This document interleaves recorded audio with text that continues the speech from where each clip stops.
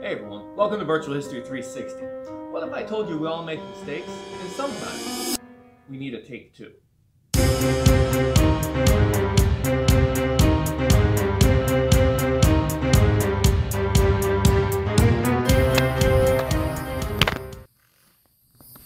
Hi everyone, welcome to Virtual History 360. I'm Mr. Wade, and today I'm in Geneva, Florida. Now, if you've been subscribed for a while, or if you've gone through my old 360 videos, you've recognized this place. I've been here before. But I've learned some new techniques, and I kind of wanted to redo this video because it wasn't quite up to what I would expect. So, this is the grave of Lewis Powell's head, take two. Okay? So, like I said, I'm in Geneva, Florida. This is just north of Oviedo, just north of Orlando, kind of central Florida. Okay? Now, why am I here? I'm talking about Lewis Powell. Civil War history in Florida, of all places, kind of crazy. But hear me out. Talking about Lewis Powell, he was born in Alabama in 1844, but his family then moved to Live Oak, Florida, which is the whole like panhandle corner between Tallahassee, Gainesville, right? Give you an idea. Then, when he was a teenager, the Civil War breaks out, and he joins the 2nd Florida Regiment. Well, he goes to numerous battles. He actually fights at Gettysburg, where he's wounded in the hand. He's captured and sent to Baltimore to recover. There, he uses wiles and his just charisma to talk a nurse into giving him a Union uniform, and he escapes. That's pretty cool, don't you think? Well, after escaping, he can't rejoin his regiment, so he joins Colonel Mosby's Rangers. And boy, he took off there. He really fit in. He was a big guy. He could really do what Colonel Mosby needed him to do. Well, he serves his time, he gets out, and that's when he meets a man named John Wilkes Booth. You know that name, yes?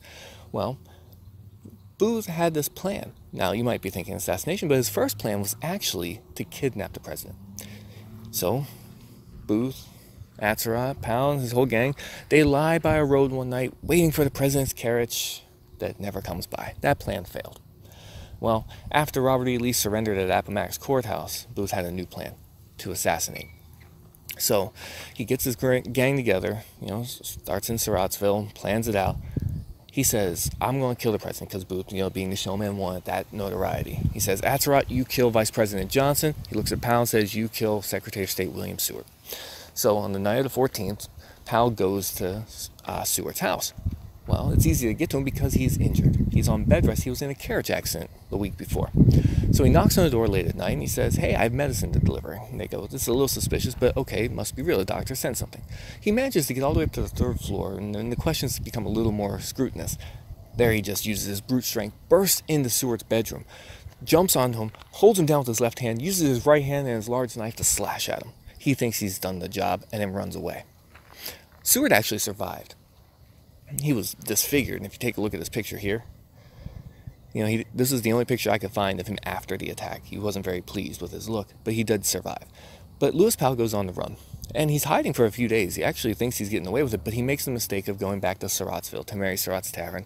That's when the Federals capture him, okay?